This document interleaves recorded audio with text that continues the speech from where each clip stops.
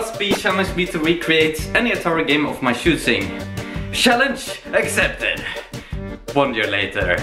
Hey, better late than never, right? Let's go! This is the game we're gonna recreate. No, wait, that's my game. This is the game we're gonna recreate. Demon Attack for the Atari console. Enemies arrive in waves. When you've cleared the screen from all enemies, a new wave of them appears. In the original game, only 3 big enemies can be at the screen at once, but I wanted a bit more action, so...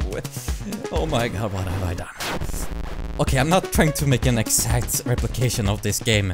I am freestyling a little bit along the way. The enemies can shoot, and the tiny ones, they can charge.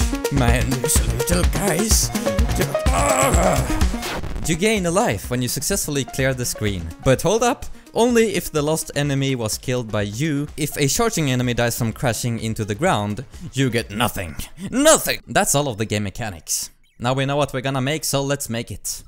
When this challenge approached me about a year ago, I thought I'm definitely going to use C++ with SFML or SDL. But a year has passed and I've delved into the wondrous world of Rust. Rust. My favorite programming language. So we're gonna use Rust. But what about game frameworks? Are we gonna use GGEC? Bevy? Oh, my Bevy. Piston? Amethyst? No, we're gonna use macroquad. Macroquad came onto my radar when I worked on the game Dig Escape. Hey, if you haven't seen that, check that out after this video. With Dig Escape, I used this library called GGEC, but to port it to the web, I needed to use another library. It was a port of GGEC called Good Web Game, I think. The author of this port of GGEC, he have made his own game framework. I like the work of the author, so let's check out his game engine, macroquad. I have used a lot of game frameworks over the years, so to learn a new one wasn't too bad. My first steps was figuring out how the entry point works and then how to run a game loop. After that I messed around with the rendering sprites in different ways. Step 1, get something to the screen. Look at that. Well, that is crazy.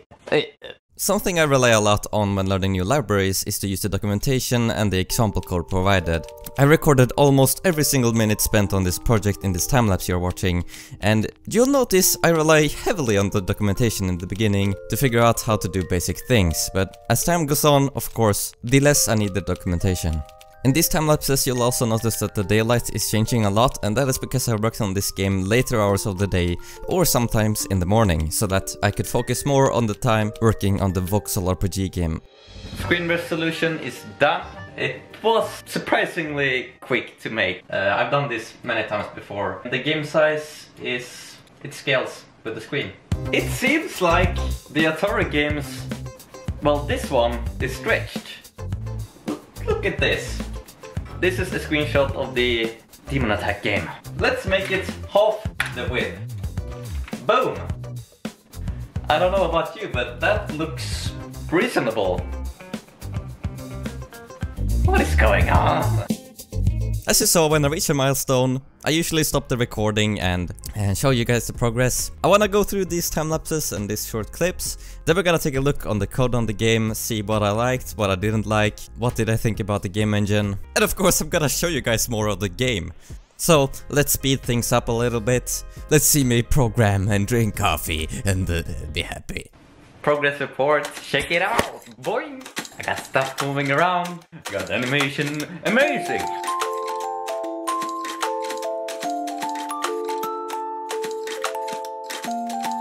You can't see my face, but check this out. It's almost a game. Amazing! You know what, I recorded a lot of time-lapse, so we're gonna do some quick commentary over what I'm doing, and then we will be done with the game, and then we can look at the good stuff. The green rectangles on the screen are collision boxes I am debug drawing using a very simple function in the macroquad library. Adding in the score text took some time, because I had to do it programmatically, and there was no way to get the actual screen size width of the text. We can now see the spawning in animation at work. This is the final version, and at this point in the time-lapse, I started implementing that. I added the ground background, and it is just 1 pixel wide image that I just stretch out. We also see the health bar coming in, and I'm drawing this very weird, funky animation when the player takes damage. In the time-lapse we can see this took some time to implement because I had to programmatically figure out how to offset this image. It's really fun seeing where I implemented the charging enemies because they fly so fast in the time-lapse towards the player. We'll see more when we play the game later how that works.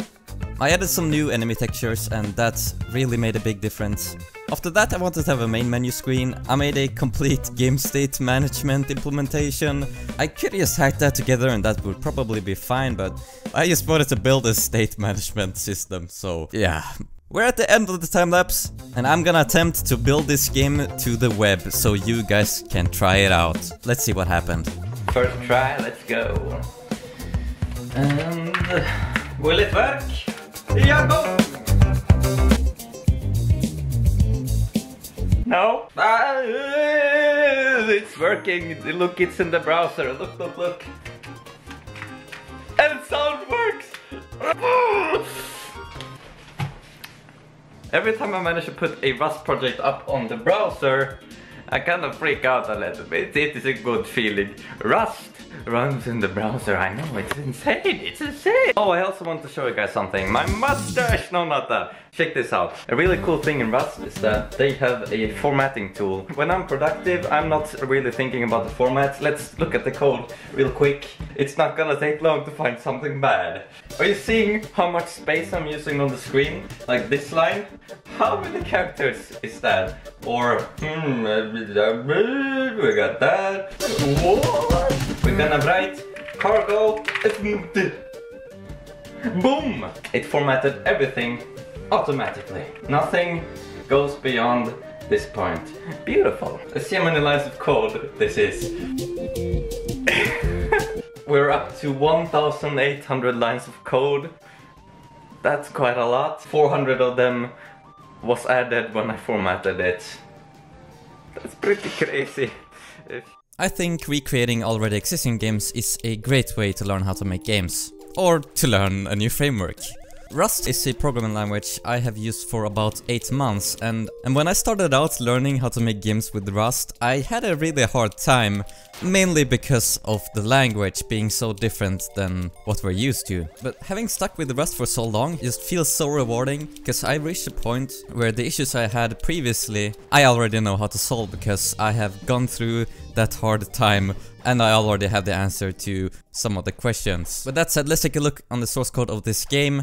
By the way, the source code is publicly available on GitHub, and of course there's a playable link down below. I have to warn you though, at the time of this recording everything is in one file. I wanna move the stuff out into files, but that's probably at least a day of work. My knowledge on project structure isn't that good with Rust actually. Let's take a look on one of the most exciting parts of the code, which is the enemy. The enemy does a surprising amount of things. At least 30% of the source code is about handling the enemies. I'm using a sort of state machine to handle how the enemies behave. In Rust, this is insanely easy to do thanks to the enum data type. The enemy state can only be in the form of one variant.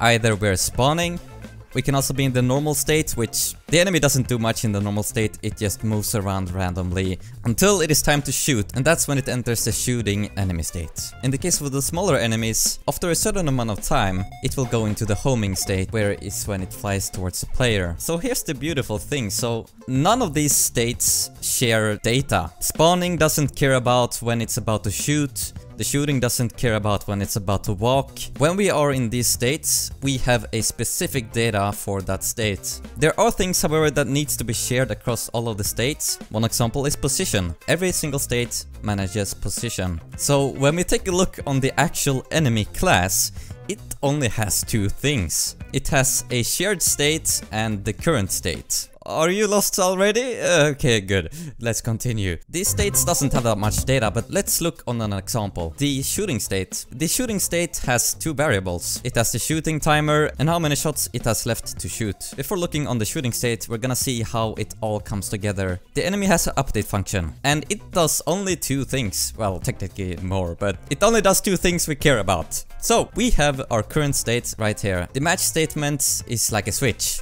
If we are in the spawning state, then we will call a function where we handle the spawning logic, and right here we can pass in the specific spawning data. We also pass in the share data and a bunch of other things.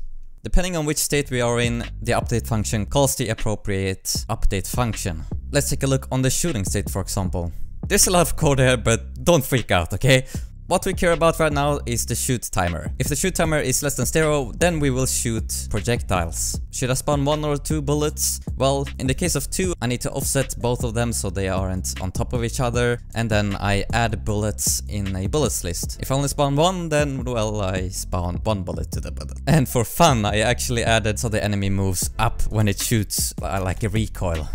How do we actually move between states? Well, all of these updating functions has a return value, and I have this enum called enemy command. When I call the update function, it will return a command, and the only thing it can do is to change state. In the case of being in the shooting state, when there are no shots left to shoot, we will return a command that tells the enemy class, hey, you should change state back to the normal state. Let's take a look in the update function. So, we call the update function. All of these update calls will actually return up into this command optional variable. If you don't know a lot about Rust, this will be very confusing. To some of you, this might be interesting. We match against the command, and if it has a value, we will see what the command is. Is it change state? Yes, then we will modify the state to the one we passed in.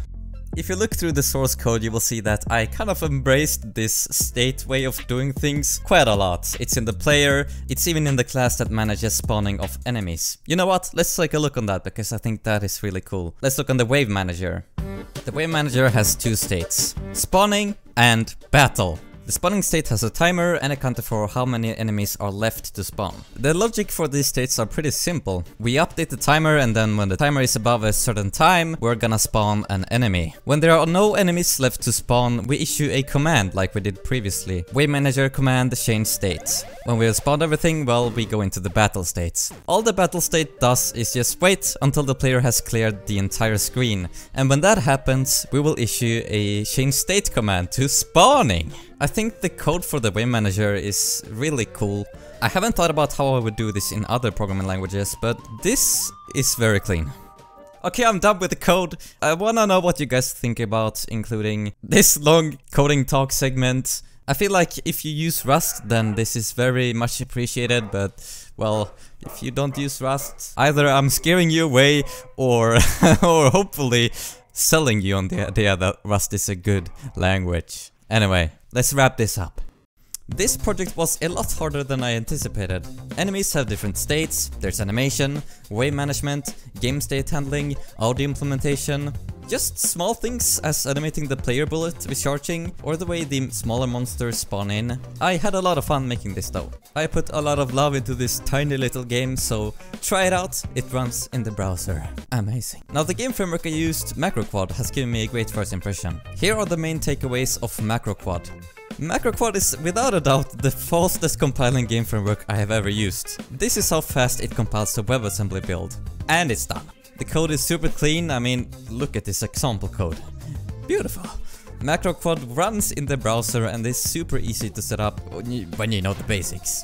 I suppose a downside might be that this is not a widely adopted framework, meaning you may run into bugs, but given how lightweight the framework is, fixing issues yourself shouldn't be big of a deal. Macroquad has my seal of approval, I wanna use it more in the future. I put a lot of effort into this project and video, so if you enjoyed it, consider leaving a like. This has been Tan, and I'm Rust. No, I'm out. I'm out.